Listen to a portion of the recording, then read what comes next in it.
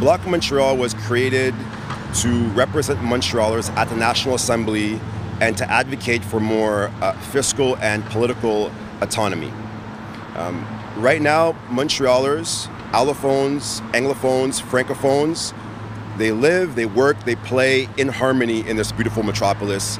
However, there is a provincial government that has been imposing legislation that disproportionately impacts Montrealers.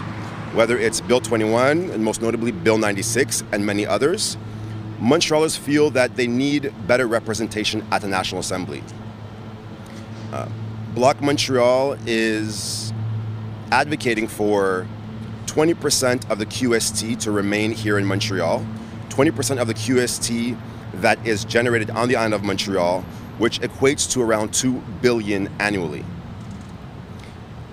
Those funds will be put into place to ensure that we provide free public transit during rush hour, and that is done in combination with one of our key environmental policies, which is a $5 congestion fee on any vehicle entering the island of Montreal for non-residents. So to be clear, if you are a non-resident and you come via your automobile car into the island of Montreal, there's a $5 congestion fee.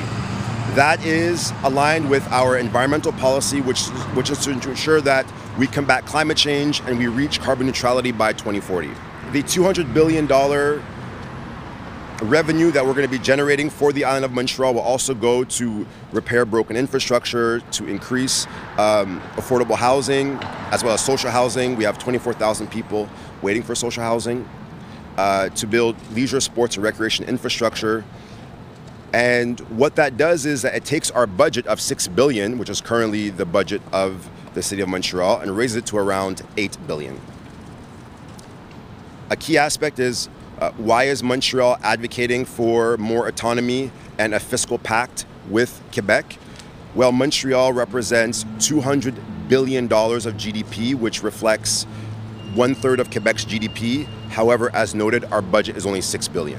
What's very important to note that Bloc Montreal is the only party across any jurisdiction that's advocating for more autonomy for our metropolis. And this is what makes us unique.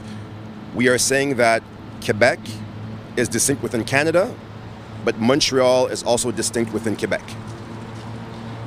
And we have to, as a party, represent the unique and important status of Montreal at the National Assembly. And this is our very DNA, this is why we're created, and this is why Montrealers should vote for Bloc Montreal, because we are the only party that's demanding, advocating, and requesting more autonomy, particularly from a fiscal perspective.